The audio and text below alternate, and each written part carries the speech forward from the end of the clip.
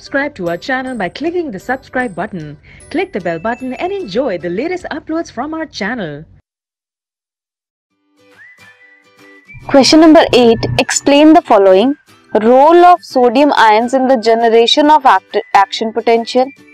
Mechanism of generation of light induced impulses in the retina. Mechanism through which a sound produces a nerve impulse in the internal ear. सबसे पहले role of sodium ion in generating an action potential देखते हैं.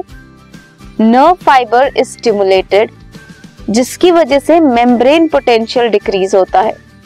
Membrane becomes more permeable to sodium ion then potassium ion, as a result of which sodium ions diffuse करते हैं from outside to the inner side of the membrane.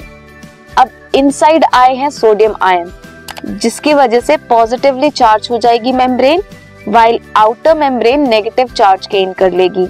Reversal हो जाएगी polarity की across the membrane, जिसे कहते हैं depolarisation. Across the membrane depolarisation हो जाती है. रैपिड इनफ्लो होता है सोडियम आयंस का, इंक्रीज करता है मेम्ब्रेन के पोटेंशियल को, जिसकी वजह से action potential is generated. Next is mechanism of generation of light कैसे होती है जो इंड्यूस करती है इंपल्स इन रेटिना. रेटिना इनरमोस्ट लेयर है, 3 सेल्स लेयर्स ऑफ सेल्स हैं. Inner ganglionic, bipolar sales and photoreceptor sales. Photoreceptor sales compose करते हैं protein obscene and retinal. Retinal is an aldehyde of vitamin A. Light rays जितनी भी enter होंगी retina पे focus करेंगी through cornea. Retina rhodopsin protein जो है rod sales का, वो डिसोशिएट होगा into retinal and obscene. Obscene का स्ट्रक्चर चेंज हो जाएगा, जिसकी वजह से परमिएबिलिटी मेम्ब्रेन की चेंज हो जाएगी.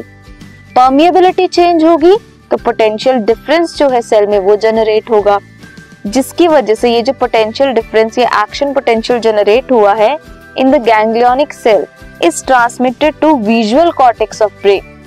विजुअल कॉर्टेक्स ऑफ ब्रेन में जाएगा वाया ऑप्टिक नर्व.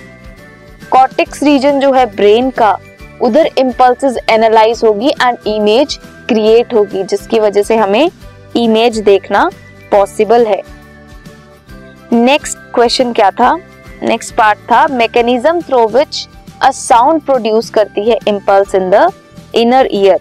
उसका क्या मैकेनिज्म है? पिन्ना जो है एक्सटर्नल ईयर कलेक्ट करेगा साउंड वेव को, डायरेक्ट करेगा उसे टिम्पैनिक मेम्ब्रेन की तरफ, या फिर एक्सटर्नल ऑडिटरी कैनाल से होता हुआ टिम्पैनिक मेम्ब्रेन. वहां पे वाइब्रेशंस होंगी साउंड की, that will conduct to the internal ear through ear ossicles. Ear ossicles कौन कौन से हैं? Méliès, incus and step. Vibrations जो है साउंड वेव्स की, they are conducted through Oval window to the fluid in the cochlea.